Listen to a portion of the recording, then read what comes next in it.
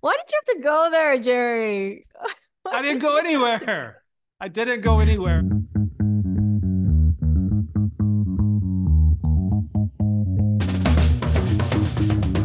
Welcome to Fairway to Heaven, a LIV Golf podcast. My name is Heng, and with me is Jerry Foltz, as always, my co-host. We're back in our Zoom boxes because we're back in our respective homes. How are you feeling, Jerry? Are you jet lagged? I honestly don't know how you do it. That is such a pain. I mean, that's such a long travel day. Fortunately, the big flight, which was South Korea to Dallas, I slept almost the entire flight. And now, you remember how last Wow. week I couldn't get to sleep at night and everybody else is waking up at 3 a.m. too, jet lag? Now I have the reverse jet lag. Now I literally can't get out of bed. Karen woke me up today at 11 a.m. and I was in a dead sleep. She says, "What time's your doctor's appointment?" I'm like, "What?" So yeah, like 12 hours of sleep last night. That's when you know you're old. You wake up and your wife is asking you when your doctor's appointment is at 11 o'clock in the morning. If by some chance I didn't think I was old, you remind me every fucking day. Oh yeah, absolutely. That's what I'm Mm-hmm. here for, Jerry. That's what I'm here Mm-hmm. for. All I right. Well, know. a few things happened. Let's recap Oh Hong boy. Kong last week. First of all, that was this is our we've had four events, we've had two playoffs. Yeah, I know. That's awesome. But it was, I mean, it was such a the Abraham Answer teeing off with a 5-stroke lead. Basically, it was his Mhm. tournament to lose, and he did. He lost it. And then he summoned up the courage, the heart, the guts to hit the shot of the day in his words on his approach shot at 18 and got it done. That was it was pretty cool to see him. That was a little bit, he's a world class player. He's won a world golf championship. He's won events all over at every level he's Mhm. played. But that was a little bit about David versus Goliath right there. Yeah. And I Yeah. mean, at one point he had Rom chasing him, Cam Smith, obviously, who was in the playoff.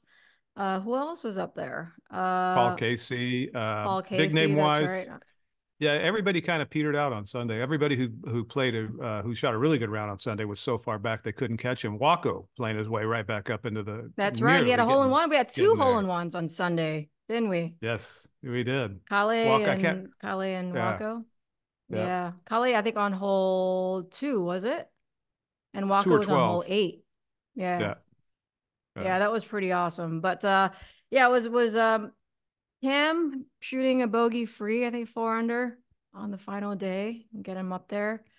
But that was a great playoff, by the way. The 18th Wow. hole, if you've never been to Hong Kong Golf Club, is not an easy hole. To do what Abe did on the playoff hole is insane. Yeah. To split the Well, he fairway, did. first of all, under that pressure, and then to hit that second shot is clutch. That was really clutch. I know he struggled a little bit during the day with his game, but obviously found it on the playoff hole. It is one of the toughest closing shot tee holes in all of championship golf. I mean, it is that tight and it's just unforgiving either side, and you're pitching out second shot over the water. Yeah. But he did it twice. He did it in regulation and he did it in the playoff, and just laced that. And that I don't whole know. It was location too. It yeah. was tough, It was just kind of. like It was right everything. over the ridge. Yeah. Yeah. Yeah. Was awesome. And then Anthony Kim.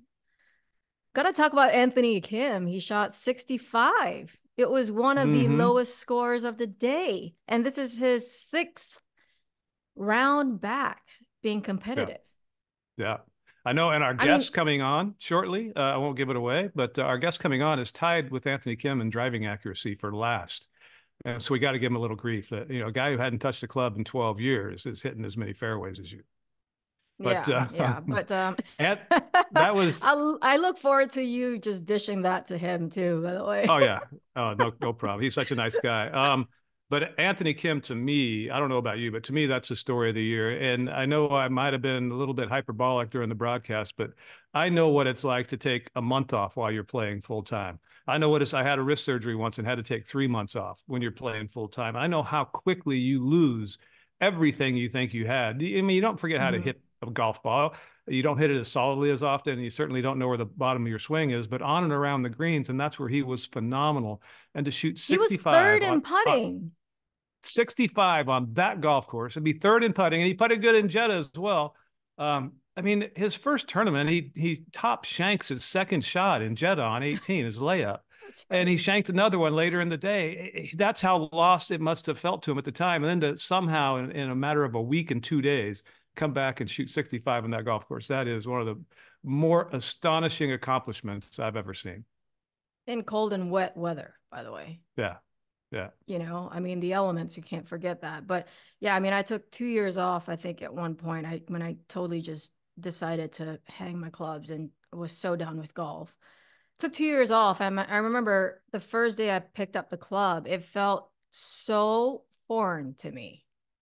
Like it was like my body just didn't know how to move in that direction anymore, you know? So I can't imagine 12 years. But you know, one thing I love about when I got to speak to him after was he said this one thing to me. He goes, "It doesn't matter what I shoot. I feel like I've won." And that was, I mean, and he said it. He got, I never thought that I would say that ever, you know? But that's kind of his perspective now, isn't it? We don't know the depths of what the last 12 years were like for him, if there were depths, or we don't know Yeah. what he was doing. I know his story is going to come out soon when he wants it to. Hopefully, we'll learn more. But Yeah. obviously, he made it sound like he was, could have been in a really tough place for a while. And what he shoots doesn't matter. He feels like he's won the game of life. He has a little daughter who adores him, and she's a lot of the reason he's even trying to do this, to let her know what daddy was and Yeah. maybe again. And Yeah. that's all he really cares about is his wife and little Bella. So Yeah. he feels like he's Super got a new cute, by lease the on way, life. Bella. Yeah, yeah, yeah. Super She is. cute. All right, let's invite our guest. Let's not make him wait anymore. We do have a phenomenal human being, a great player. Peter Uihlein of the RangeGoats is joining us today. Peter, let him in. There we he go. is. Yeah. How'd you guess? I was struggling. Shocker. How is life with two kids? Congratulations, by the way. I thought with one kid we didn't have a lot of time on our hands, but then I realized with a second kid we had a ton of time with just the one. So it's good. It's nice though. It's fun. Yeah, and how's Tucker? How's Tucker as a big brother? Loves it. He loves it. He likes How old's to. Tucker now? He's 2? He's 2. So they have the same birthday. They were born on the same day. No That's way. right. Yeah. So he loves it though. He smothers her with affection and a little bit aggressive currently. So, but it's fun. It's cool. That's awesome. I love Tucker. Tucker's so cute. Yeah. He's so cute. He'll He's be just in little my. little blonde kid just running around like the players' lounge and stuff. Yeah, he takes after Chelsea. He's very bubbly and very nice and affectionate. So it's good. You're pretty bubbly yourself and pretty affectionate and pretty nice, no? You just made Chelsea spit out her drink. So, no. Oh, that's hilarious. Yeah. Wasn't there like a little baby boom recently in LIV Golf? 'Cause I remember you guys were expecting last year, and there are a few others were as well. Yeah. Scott Vincent and Taylor. So we Oh yeah. and then obviously with AK joining, he's got a little one. and then Emily, I think from the RangeGoats. Yeah, she had one. She was expecting to at the same time. Yeah. And then Rom joined. He's got 2 kids, so it's kind of I think Miami will be cool because at the start it didn't seem like there were a lot of families out in the first few, but I think once we're back from like Singapore and stateside, I think summertime, more kids will start coming out. It'll be fun. Yeah, I mean, I thought Miami was pretty crowded in the lounges. Like everyone's families were there. I think DJ brought his kids. Yeah, Louis it'll brought be cool. His kids. Yeah, it seems like everyone will. So yeah, nice setup. Well, thanks for joining us. That's a cool setup. Look at that. You talking about Foltz or me? Both. I mean, you guys got it's like real professional, man. Yeah, Look at that. It's the LIV Golf way. Suzanne's in her house in Singapore, and I'm in what used to be a carport in Hicksville, Orlando. And everything in the background, Peter, is not his. It's all that Hall of Fame stuff is not his. It's Karen's the stuff. Bud Light sign. Yeah, the Bud Light sign. The Bud Light cheers. Yeah. Yeah. And then and the dartboard, exactly. and the dartboard, right? Of course. And the longboard above it. You bet. There you go. Well, Jerry pointed out something before we got on, and we're going to dive right into it as I always do. I just come in with a straight punch in the face with all of our players. But Jerry pointed out that blame it on me. Something along the lines of, yeah, well, I'm going to talk about his driving stat. I'll let you tee him up. You do it. What do you want to know? No, last year he hit it as long as anybody. He was the longest guy on LIV. That's pretty impressive amongst those guys. This year, it's not exactly staying in the fairway. And what was the recent stats are you're tied for last in fairways hit with a guy who hadn't played in 12 years. Honestly, that's an improvement to what I was expecting. So I was expecting to be dead last. No. Not tied. Yeah. It is it's short and crooked right now. It's not a good combo. it's a little rough off the box for me right now. I've always played like a big Titleist head TSR2. I've always played the bigger ones. And then in Hong Kong and Saudi, I put a smaller head in to try, and it didn't work. Those are those are the places to do that. Yeah. Those two courses. It didn't work. So back to bigger head. My guy, the guy I work with is at the Players this week, and so they brought some heads down for me, and I'll try them out before Miami. So what was the thought? The thought was I was driving it so bad, I might as well just try something totally different. And yeah, it didn't really work. So I'm gonna go back to kind of what I know a little bit. I don't know. I don't know. It's been a little bit rough start the year. I know I had a good week in Vegas, but I was probably like plus 15 in putting or something ridiculous. So that I didn't really do anything that good in Vegas other than just putt. So it's been a little bit rough to start the year, but in Hong Kong on Saturday, Sunday, it felt better. I could tell it was feeling better. So that's kind of nice. And then we'll see how it goes in Miami. I mean, the fact that last year, if you didn't drive it as well as maybe you'd like to, but you still came in 12th on the what are we calling it, Foltzy? The tables. The league standings. Yeah, the league standings. Thank you. Yeah. You came in 12th. Yeah. Even not driving it as well as you like to and stuff. I mean, what do you think the strength of your game is at the moment? Probably putting. I'm a pretty good putter typically. I'll say. Yeah, wedging, putting, inside 100 yards. I'm quite good. I feel like I'm quite good. And then converting. I typically make a lot of birdies.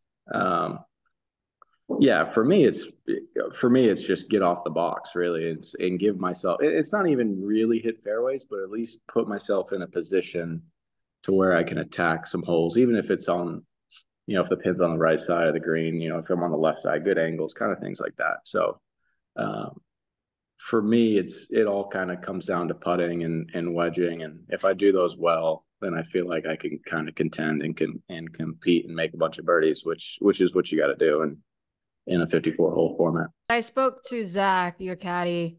I think this was in Jeddah when I was walking with you one of the days, and he said to me, he goes, "Your game really starts after you tee off." I don't know what that means. He goes, like, that's where you shine, basically. He goes, that's where you really make your golf great. Like once you get off the tee box, you figure it out and you find a way to score from there, which is what you just basically told us. Zach and I talk about it. Like, trust me, I would love to like hit it just like dead straight, like a lot of guys. But like, I don't view myself as like as a swinger of the club per se. Like I just view myself as a golfer, and there's always more than one way to skin a cat. So, and I feel like that's why I like when it gets like windy and tough and cold, or even if it's hot and windy, like it kind of brings in the field a little bit from, from an accuracy standpoint, it kind of makes everybody kind of play the style of game that I play all the time. So I feel very comfortable when the weather gets tricky and windy, and I don't know. It's just more of a natural feeling for me. But yeah, I mean, I don't typically play like I'd love to hit it like Louis or Sergio or those guys, be efficient, but that's just not the way I play. And I just like to say I'm more of a golfer than anything. Is your game different now? Let's go back 15 years and 4-0 at the Walker Cup. The next year you win the U.S. Amateur at Chambers Bay. Is your game different now than when you were the #1 ranked amateur in the world coming out of Oklahoma State, and how? I'd like to say I'm a lot better. I'd like to think that. I think a lot of it is, when we play golf, it's you progress, right? Like there's ebbs and flows in the game, but as long as you kind of keep getting better and keep developing, and I feel like I'm a much smarter golfer now than I was back then. Didn't know things like in college, like I didn't particularly know any like distances with wedges, irons, anything. It was just, I just kind of just played and tried to shoot a score. And then now it's like I've kind of fine-tuned that a little bit better. Short game's a little bit sharper. Putting, I've always been a good putter. Been very fortunate. I've always putted really well, and just kind of little things like that I've kind of learned. But that's just kind of comes with it, right? Like when I turned pro, went over and played the Challenge Tour right away, and then kind of just grew up. In college, you're kind of in a little bit of a bubble, and you don't really experience things. And then when I turned pro, left Challenge Tour, European Tour, and just kind of learned, grew up, and then just kind of developed my game that way. And loved it. Absolutely loved traveling and seeing the world and playing all these places, and felt like it just kind of helped me grow up a little bit, which was nice, and which is what I needed. And from a golf standpoint, I think my game just kind of matured with it. And I'm still trying to get better, still trying to learn. And it's a never ending process with golf, right? So yeah. Your father is obviously a very influential person in the industry, and your mom was a really good golfer herself. Yeah. From what I've read. Mm-hmm. How influential have their roles been in your life in terms of decision to go to something like a Challenge Tour and throw yourself in the deep end to actually mature and grow up in that way instead of staying in the US? Yeah. Just a kind of like a conversation I had with my dad. We were talking about what I wanted to do when I turned pro and things. And the guys I'd always kind of liked, kind of Norman was a little bit before my time, but like the guys I like Ernie and Adam Scott were kind of the guys that I always looked up to. And Norman was kind of the spearhead of that with those guys. Just kind of, those guys were global players before they became stars in the US. And so, I didn't really view it as any different being an American. In my mind, it was kind of it was golf, right? So like, it didn't really matter to me where I was from. And my dad we talked about it, and we thought it would be a good idea. And I had never really traveled the world, really. I think I went down to Argentina once and then went over and played the Open. But other than that, I hadn't really seen anything, didn't know anything about the rest of the world, and just was really interested in it. And once I did it, absolutely loved traveling, loved seeing it, still do. So yeah, it was fun. I tell people all the time that first year on the Challenge Tour was probably the most fun I ever had playing golf, going to some crazy places and seeing the world, and just kind of like, because you obviously weren't playing for a ton of money. So it's like you bunked up with a bunch of buddies. And I remember it was me and Brooks and a guy named Scott Pinkney, and my buddy Colin was caddying for me. We're all four of us in a hotel room in Russia together, staying together, same in Kazakhstan. And just kind of seeing the world, just traveling together. And it was a lot of fun. And it's definitely probably at the time was the most fun I've had since before joining LIV. Now LIV's probably the most fun I've had. I love it. So it's been good. You obviously so then hinted at your father, a legend in the industry, the former CEO of Acushnet, which owns Titleist. And for as long as I can remember being a pro, I mean, your dad was there for a while. Did you have a choice what you were going to do with your life when you were a kid? Yeah. Oh yeah. I say that half tongue in cheek though. No, I mean, my dad's been my dad's been great. You know, he let me be my own man early. He kind of he didn't push me towards anything. I mean, my favorite sport's baseball. I love baseball. I was before I jumped on, I was rewatching a spring training game with the Angels and the Royals, if that tells you anything. So I love baseball. I can watch it all the time. And so that was kind of where what my interests were was baseball, but I just loved golf. And obviously I think at this point it's in my blood. And my grandfather, my mom's dad was the head pro at Woodmont for 30 years. So it's just always been in our family. And he didn't really push me to anything. I came to him at an early age, being in Massachusetts. Weather's not great. It's not like Singapore. And so it's a little. Singapore's not great either, Peter. No, yeah, it's not.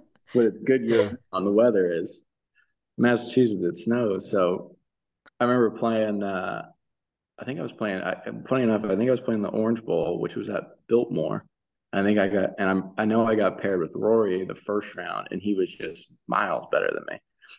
And I think Ollie Fisher was the second guy in our group, but I just didn't feel like I could compete with them playing, 4 or 5 months a year, which is what the season was in Massachusetts. So I went asked him what route I could do, and then they at the time IMG Academy was a pretty good golf academy, and at the time it turned out a lot of really good players. So that was kind of my decision, was to go to a golf school year round and be able to kind of try and develop my game and try and do it professionally. I decided that when I was about 13, so I did it at a pretty early age. And looking back on it, like now that I'm a dad, if my son did that, I don't know if I could let him go. It's hard. It's so funny you say that, because I said the same thing, because I left when I was 14. I went to Australia. Yeah. For the same reason, actually, because we had at the time, Singapore was such a young sport. I'm not Singapore was a young sport. Golf was such a young sport in Singapore. Yeah. And we only had like 2 or 3 junior events. And I'm like, I got to compete more and play more. And so I left to Australia. And now I say the same thing. I'm like, there's no way if Casey was 14 that I would let him go to Australia. No chance. Wow. I don't know if I could do it. You guys are so driven. I ran away once at 15 for about a week. That was as close as I got. I'm serious. I know you are. We'll get into that another time, Foltz.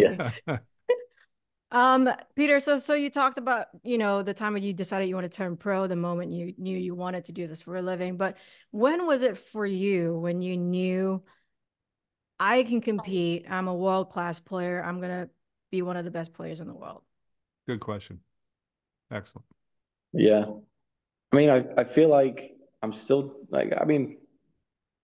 I view myself as a good player, a very good player, but I want to get better, right? And so it's kind of dictated off results, right? So we live in such a result-driven world, and I feel like when I contend and compete, and that's when I feel like, hey, this is what I love to do. This is what I enjoy doing. And I don't know. It's one of those things, like, do I feel like I do feel like I can contend and compete with the best in the world right now. And, just having the opportunity to do that on LIV with guys like Rom and Brooks and DJ and those guys, and compete and Cam, and those are just good moments for me. And being able to do that on a world stage is what I want to do. And early on, I guess maybe it's funny, like, 'cause I went to college with Fowler and Rick. obviously took the tour by storm early on, and then but we played against each other, and you play with him all the time, and you're like, I can do this, I can hang with him. And so kind of early on, I've always felt that. And now that, it's been about 15 years or so, or 12, 13 years since turning pro. And, I just still feel like I'm just still trying to get better and compete and progress as a player. And, that drive hasn't really stopped. So. Caleb Surratt came out of college, hot shot. I mean, one of the best amateur players in the game, formerly number one in the world amateur rank. I know there aren't that many spots in LIV, so it's not like a college kid can make that choice. But if that choice were available to you coming out of college way back when, would you think you would have sought that same route that he took? Yes, 100%.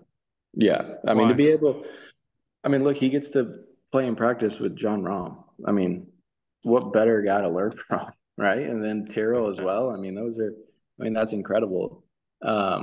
And then to have the avenue of the Asian Tour as well and the International Series events, to be able to travel, and they're not just in Asia, right? Like they're going to the UK, they're going all over Morocco. Yeah. Oman. So yeah, that's right. Just played Oman. Should have known that.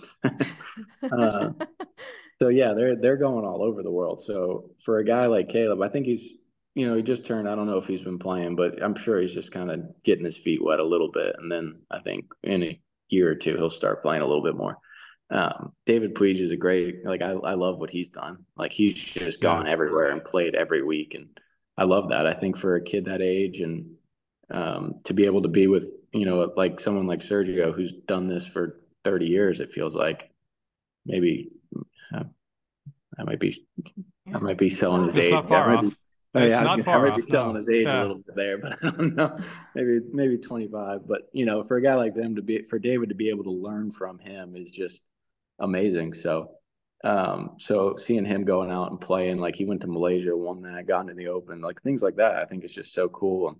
And then to be able to practice with those guys, with Abe and Sergio, and so it's just unbelievable for the development of these players. And 100% would have absolutely done it if it was around when I was turning pro. And like I said, I've always loved traveling, so to be able to kind of play an international schedule and then jump and play Asian Tour stuff and things like that is pretty awesome.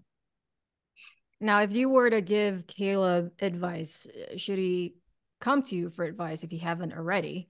You guys have something in common, right? You guys were both the #1 amateurs. You both didn't really travel that much right up to you leaving and traveling, going to the Challenge Tour. If you were to give advice to Caleb or anyone who's perhaps in the same shoes as Caleb or thinking about doing the same thing, what would you say to them? It's a good question. I would tell him to play. I think play. Like that's, I mean, I'm trying to get Matt Wolff to play.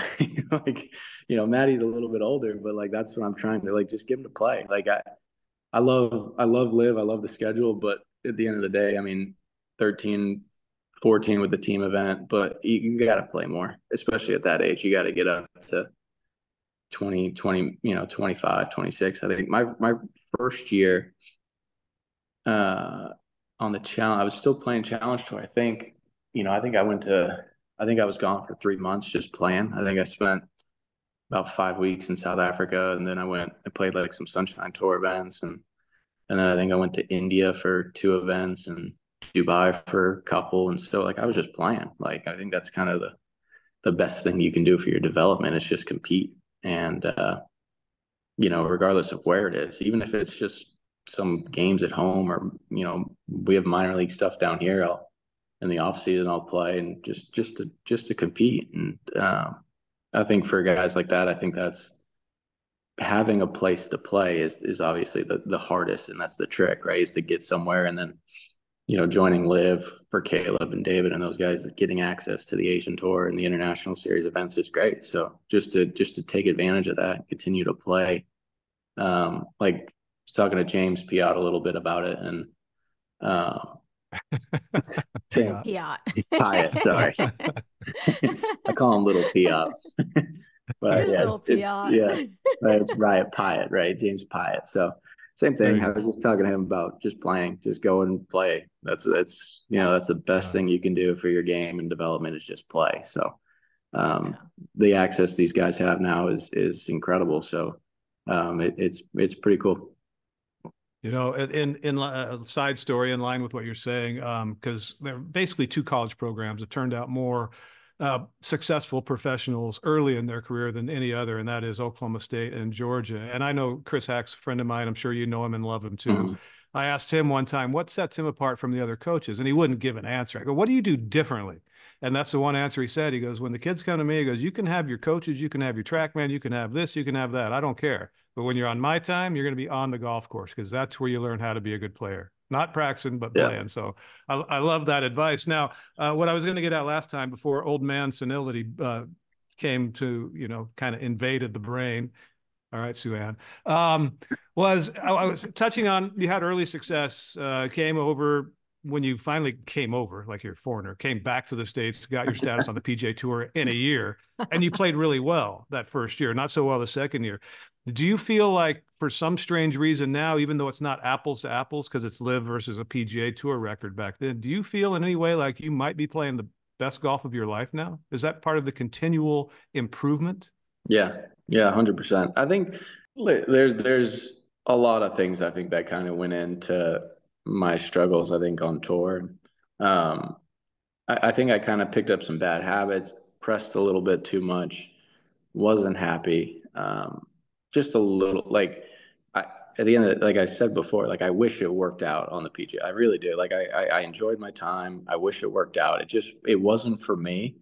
Um, and I don't think it was there was a little bit to do. Like I just wasn't really happy. My wife and I kind of talked about it. Hindsight's 2020. Do I wish I went? Do I wish I stayed on the European tour? And I probably do. You know, I wish I'd never left. And kind of pre-COVID, right before COVID, I kind of had some stuff lined up to where I was going to go back to the European tour and play some events and try and get my card back. And I just wasn't really as happy as I felt like I could have been playing on the PGA Tour. And it is what it is. I mean, there's some guys who play in Europe and they come over and it just doesn't work out. And it's nothing negative towards them or towards anything. It just didn't work out. It wasn't really for me. And I feel like I'm obviously in a much happier place now, but at the same time, I feel like as a player, I've gotten better. Like I said, I picked up some really bad habits and had to kind of rework it and went down, played some corn events, kind of was starting to play a little bit better and kind of with confidence was getting there. And then LIV obviously came around and, you know, once the opportunity presented itself, I felt like it was just something I couldn't pass up. And because of the scheduling and the traveling and getting back more internationally is just something I like, and it's just something I'm comfortable doing. So once that opportunity came up, you know, it's funny. I felt like even before that, like I was starting to play a little better. My results weren't showing it, but I could see that like things were trending. And so LIV kind of just came at the perfect time for me. I know you mentioned Brooks earlier, you guys playing together back in the day. You've now had Bubba would be what, your third captain? Third captain. Well, Third. if we don't count the 2022 year, I guess. Yeah. You were. Well, I was actually, Peter was captain. You were a captain, London, yeah. That's right. Smash actually was. Smash. No, I was the Crushers. I was the Crushers, man. Oh, you were Crushers? Crushers. I thought you were Smash. No, I was Crushers for 1 week, and then Bryson took over. Oh, I thought you were the Fart Cloud. No, I was the original not. No, logo. I would have Gotcha. kept the Fart Cloud, to be fair. I like that one. The fart logo, I remember that. And I know you have mentioned to me in passing that, you know, those all three captains are so different. Could you maybe expand and share with us a little bit about how different they are in terms of like being on each of their teams, you know? Yeah, I mean, I think DJ and obviously Brooks and I, like, we go way back. I have a good relationship with him. We get along. We're similar. We're similar styles. The way we play is similar, and just similar demeanors on the course. Same with DJ. DJ's such a great guy to be around, and both those guys are very helpful. Like anything in golf, asking questions. Same with Patrick Reed. Just being able to talk to those guys has been tremendous and was great. And Bubba, we're it's just new, right? Like I'd never had a conversation with Bubba until the day I got traded or the day after I got traded. That was the first time me and him had ever spoken, really. So I think we're just still trying to kind of feel each other out a little bit. It's a new environment for him, new team, and so it's been a little bit of a learning curve. I know we haven't played as well, I think, as a team as we would have liked, but it's been different for sure. He's definitely different than Brooks and DJ. So like I said, I think we're all trying to kind of feel each other out at this point, and hopefully we'll start playing a little bit better.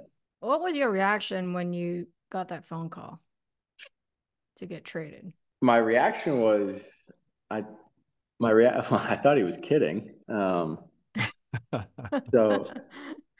yeah, I was about to put Tucker to bed. I was making him a bottle, and Colin, who works for the Four Aces, called. He was in town, and he's like, "Hey, I'd love to come by and see you." I'm like, "No, it's 7:45 at night. Like, no, I got to put my son down." And so he's like, "Man, I wish I didn't do this over the phone." And I was like, jokingly, "Go, would you trade me?" And he's like, "Yeah, I did." I was like, "Oh shit, did you?" And so, and he's like, "Oh," I was like, so I was like, "Where'd you trade me to?" He's like, "To the RangeGoats." And I was thinking, I was like, "It was for Harold, wasn't it?" And he goes, "Yeah." I was like, "Huh." So Harold and I had actually played in Hong Kong together in November, a month or two prior. And he was asking about, he's like, "I'd love to get on the Aces." And I'm like, "Dude, there's no way you can get on the Aces unless," because I knew Pat was coming back. P. Reed wasn't going anywhere. And I was like, "The only way you're getting on the Aces is I get traded for you." And then sure as shit, I get traded. And I'm like, I wonder if I put that into the universe. So, so that's kind of how that happened. Yeah, it was a shock. I didn't expect it. It's not like, because then immediately both the Pats, they're calling me, and they thought I wanted to get traded, and it's like, no, it just happened that way, and I didn't ask for a trade, and it just kind of worked out that way, and I'm happy. I'm happy. I feel like it's all kind of worked out where guys kind of should be where they are, I think, at this point. And, I didn't know the Taylor Wolf trade was in the works until maybe the couple days later. I think Bubba kind of told me. And so, yeah, it was definitely an interesting offseason for sure. And but it's good for the league, right? Like, it's stuff like that's good for the league. And I know there's a trade deadline coming up, and there could be some movements there as well. So stuff like that is Do good. tell. I Do don't know. tell. What do we I don't know. hear? Come I don't on. hear anything, man.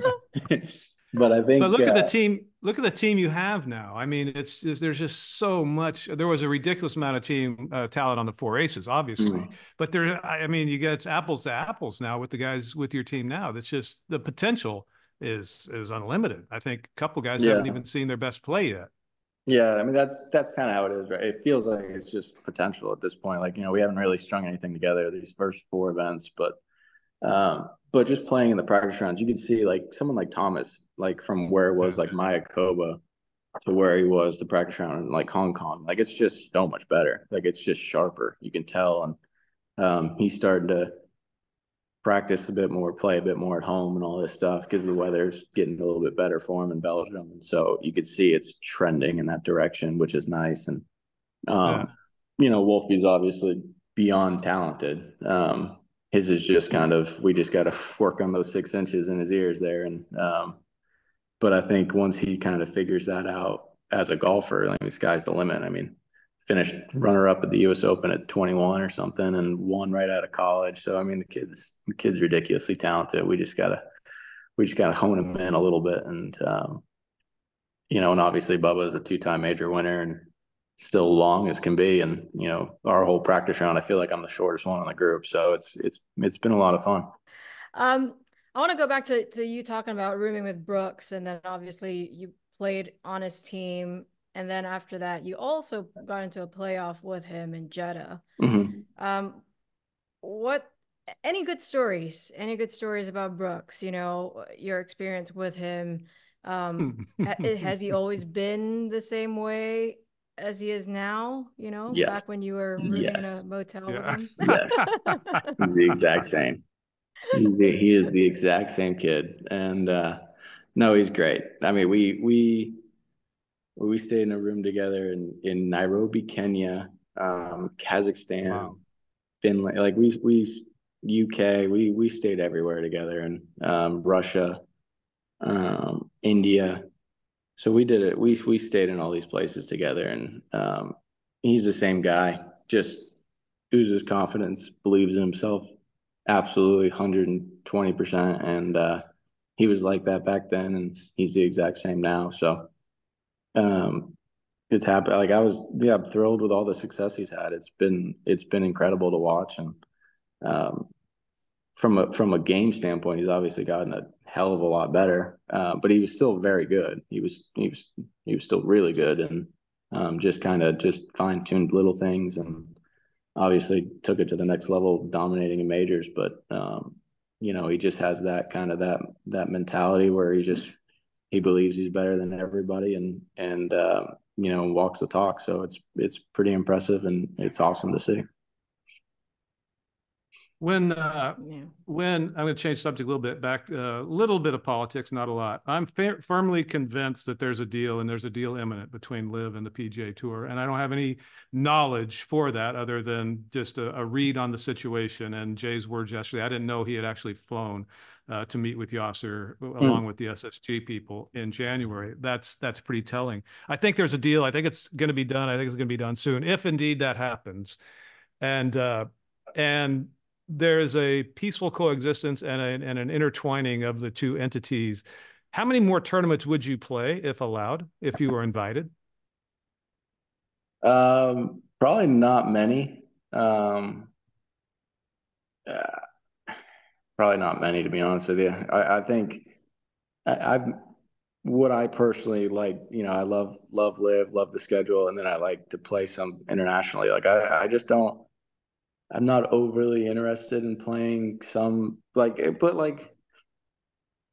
there's an event like in the Dominican Republic. I'd go play that one. Like, I know it's like a small opposite field one, but I'll go play it. Mexico, Vedanta, like I'd go play that one. But That's cool. yeah, I'd go play those. But I'm not.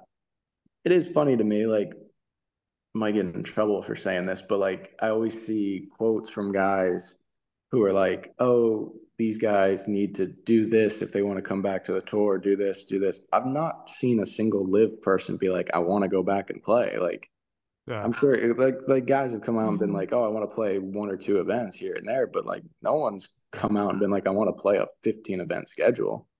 So Yeah. I don't know where some of that's coming from, and I don't see how guys are going to be able to play 14 live events and then 15 PGA Tour events and then majors. Like that's just Not that going to guys aren't. happen. That's a Yeah, lot. guys aren't going to play that. The thing I could see happening though, like if you do think there's a merger happening and it does happen, then like events like like say like let's just say for example the John Deere is like it's not an elevated event, so maybe guys can come back and play events that aren't elevated. And so, if like the John Deere, if like Bryson wants to go play the John Deere, why not? Why can't he go play? He's won Right. there before. The event might want him, and he might bring good fanfare to the event. And so, I think that kind of stuff could exist. I don't think they'll allow guys to come back and play 15 events, or I don't think they'll even allow them to play 7 events off Right. invites or whatever. Maybe they could play two Mhm. or three, and it'll be non-opposite field event or not, excuse me, non-elevated events and things of that nature. So um, I think that could possibly happen. I do think the the thing that's been lost in this whole shuffle, I think, is the European tour, and I partially feel more attached to the European tour than or the DP World Tour or whatever, and I feel more kind of attached to that tour, and I'm curious to see what's going to happen there. I don't feel like their merger has gone maybe as well as they would have liked. And They've been shafted, and a little bit. absolutely hosed. Yeah. So I'm curious if there is something that can be worked out with LIV, the European Tour, maybe the Asian Tour and International Series events, maybe kind of something coexisting within that world. And then kind of the PGA Tour kind of doing their own thing domestically. And so that could be an option, and that could kind of maybe solve some guys' quests for world ranking points since LIV has kind of pulled out of it. So that's we don't need world ranking points. Yeah. What are your thoughts on that? Don't need them. I mean, I'm about 1,000th in the world. I could care less at this point. So yeah, I mean, I think they should have done it a year ago personally. And me too. I agree. I told Greg that actually. Yeah. So but that's a pointless argument now. It's over. It's done with. I like what Joy, the guy who writes for a lot of the Asian Tour golf, the guy from India, Joy. I can't pronounce his last name. It's got 12 syllables. Yeah. He wrote. It's like, maybe some of the smaller tours should consider the same thing, because every rule change from the OWGR and the last 3 or 4 rules changes they have only benefited the PGA Tour and now most recently the Korn Ferry Tour. And it's taken away from every other international tour. Why don't they all just say, you know what, just leave us out? If it's going to be a FedEx Cup ranking, which essentially it is, just quit hiding it. I agree with that, but neither here nor there. They nerfed the European Tour pretty hard. Even Japan, like I think back then you could win like 3 times, maybe get top 50 in the world or something. And now I don't think it's even possible for them. And I mean, they've completely nerfed it, unfortunately, but nerfed it. It's I like that gun. expression. Nerfed it. Is that I like that. That's a new one for this old man. All right, so we're gonna lighten things up here. You said before that there were areas of your game that you're always looking to improve. There are always things that you're trying to get better at, right? Let's say now we have 54, well, including you, so 53 guys on LIV. If you were to pick each area of a game from each player, who would it be? Does that make any sense? I think I'm making sense. No, it makes sense. Who would you want to drive like? Who would you want to hit your irons like? Short game, putting, and mental? Brooks, mental. Putting, Cam, that's pretty easy. Well, you're pretty good, so I thought you would say yourself. Yeah, keep your putting game. He's really good. Short game, probably P. Reed. P. Reed's nasty. He's absolutely nasty around the greens. Wedging, I'll take myself. Wedge distance, I'm pretty good there. Irons. Yeah, it's a toss between probably Sergio and Yako. I think they're both pretty spectacular. Stenson. Gucci? Sorry? Taylor Gooch? Gooch? Yeah, Gooch. I was teammates with Taylor in college. That was not what I remember calling him there. No. You call him that from now on. Yeah, I might. He'll be like, what the hell? No. Taylor's unbelievable putter too. I think he'd be in contention there with Cam and driving Bryson or DJ. DJ's really good. Very I don't want to say he's underrated. He's obviously unbelievable, but like DJ doesn't ever really miss it off the tee. It's pretty impressive. Did you ever do the math on that pebble in the bunker at Jeddah in the last playoff hole? My dad did, but I can't remember. I had it at about $6 million that day. Yeah, he texted me and said the number. $6 million. Yeah, he was like, "Man, that's an expensive rock or something like that." No, my dad's funny with stuff like that. He'll very, very cut and dry. I think he might have texted me that day too. That's right. Yeah. So we started the interview with a punch. We're ending it with a punch. We're so nice. He's never coming back to this podcast. Yeah. In the meantime, you made him blush with his college teammate's nickname. Yes. Yeah. Okay. Can we maybe ask one final question? Yeah. One final question. What's your definition of success? That's a great question. I think it's varied, right? Like if you look at it from winning and losing, there's only ever one winner at the end of the day, right? So you can be very result based or you can be process based. And I feel like I'm process based. And perfect example is like Hong Kong. Like I my results were terrible, but I felt like I was getting better and I felt like the game, like I could see results getting better. So I feel I feel much more confident going into Miami because of the process. Like I could have gone out, played, felt terrible, played terrible, finished higher, but my confidence would have been a little bit less, if that makes sense. So at the end of the day, there's only ever one winner. Like, there's 54 guys, only one guy's going to win. And so if you're living your life based on winning and losing, you're going to fail more than you're going to succeed. So I think for me personally, it's just process. And so it's like, if I can hit certain thresholds or feel good or improve in certain areas that I feel like I'm getting better at, then it's just going to kind of that continued growth of getting better is what you're trying to do. And you're living in a world where it's just result based, it will drive you insane. And so for me, that's kind of what I define success is if I continue to feel like I'm getting better each time I play. Awesome stuff. Awesome. Thank That's you, Peter. Nice we'll and let deep. you go. Nice and deep, Suann. Yeah. That's awesome. That was a deep question. That was awesome question. But we don't. Yeah, go but then he can now go to Podcasts. sleep thinking about his definition of success. There you go. Should have said lay down on the couch. It is past my bedtime, to be fair. I don't even know what time it is. Yeah.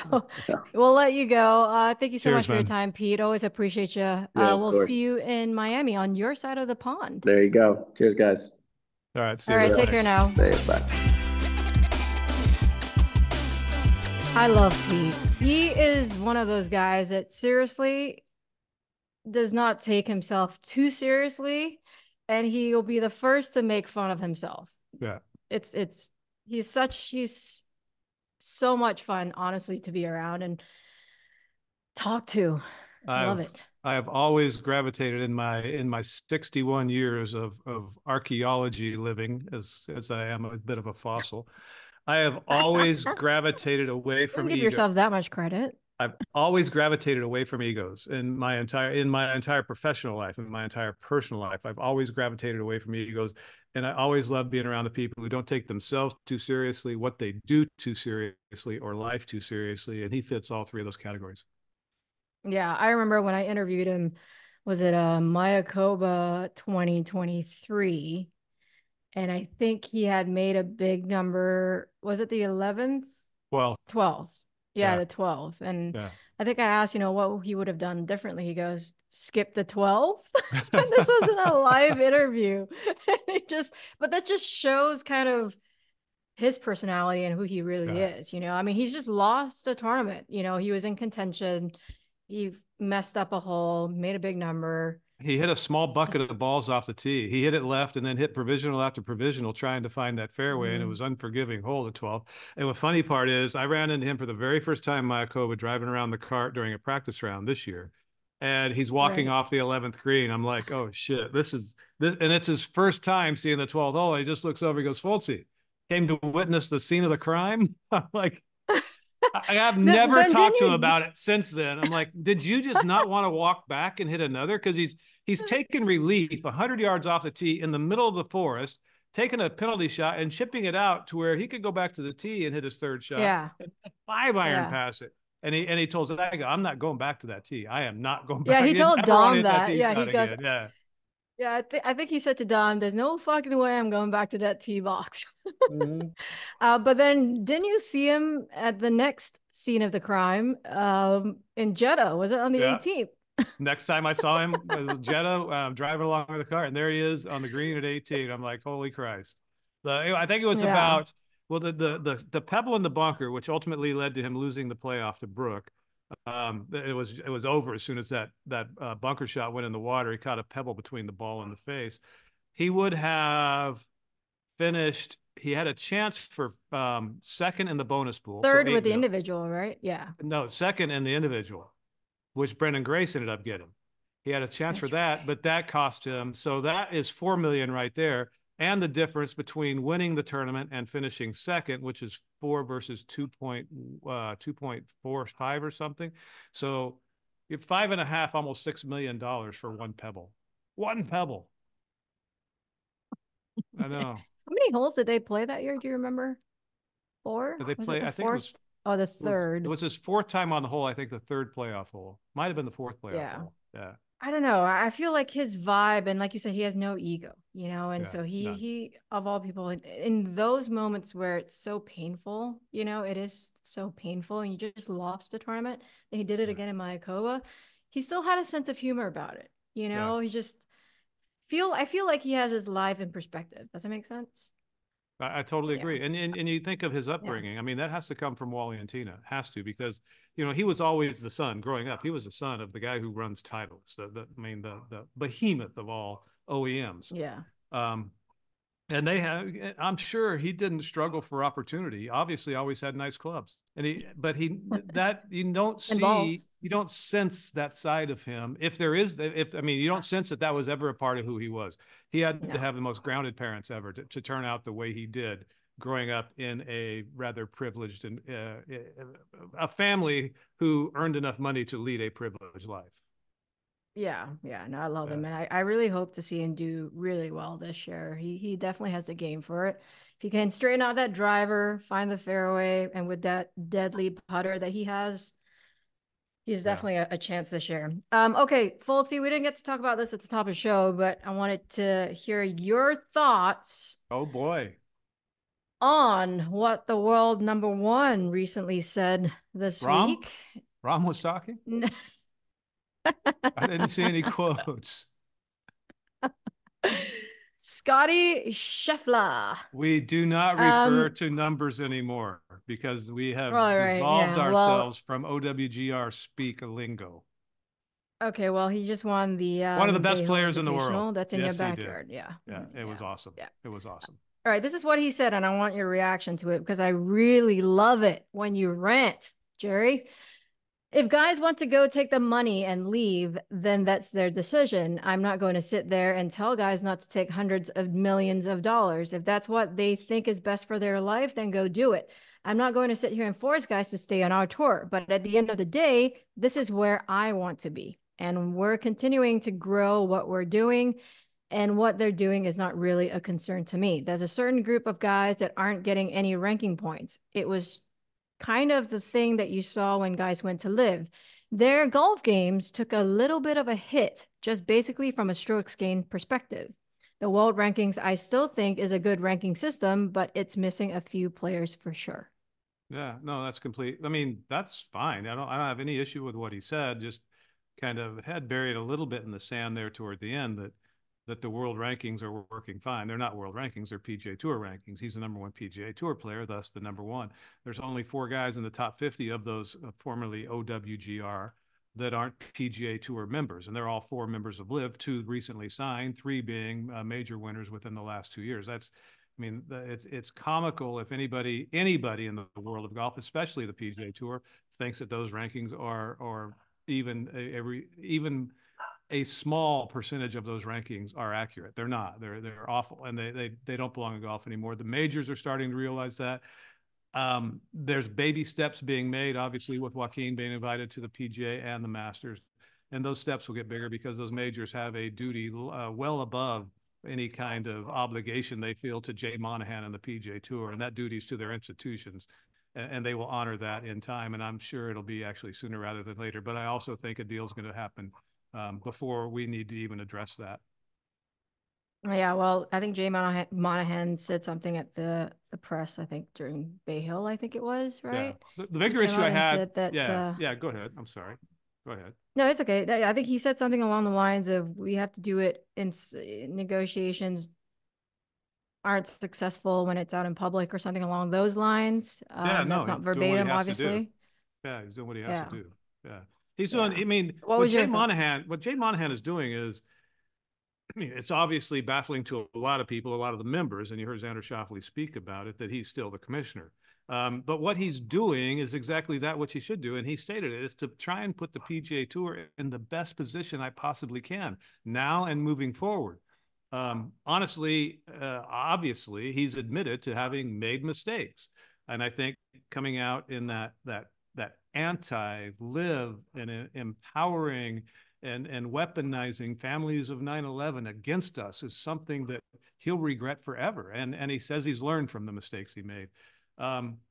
But moving forward, he's trying to do the best he can. I know that the people behind our organization are trying to do the best to accomplish their objectives from a business standpoint. I think there's going to be a really good. I mean, the one thing Jay said that I love is we're committed to globally growing the game of golf, and I think that is, when it's all said and done and all this smoke is cleared, I think that is what we're going to see is a global impact on the game of golf and the communities that golf visits that we've never seen before.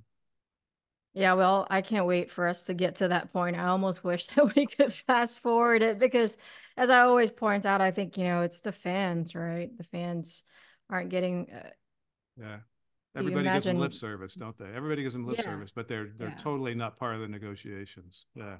Yeah. Anyways, on that note, thanks for that, Jerry. That was always good. Another round with Foltz last week, I have to say, was one of your best. I hate to admit that, but it was really freaking good, dude. It was good. Well, on that note, thank you so much for joining us this week. If you like our podcast, you can go and subscribe, and you can find us wherever you get your podcasts. If you want to watch this whole thing on video, you can as well. You can find it on the LIV Golf Plus app, as well as our LIV Golf YouTube page. For now, Foltz, I'll see you next week. Same time, same place. Back here on the Zoom boxes. Back here on the Zoom boxes. Yes, that's right. I miss doing this on site, Foltz. Me too. Me too. I would love to do it. I would love to do it sitting next to you every single week of the year, but as sure as hell ain't going to do that in Singapore. So you need to move to Florida. Yeah. All right. Yeah. Anyways, we'll see you next week. Thanks for joining.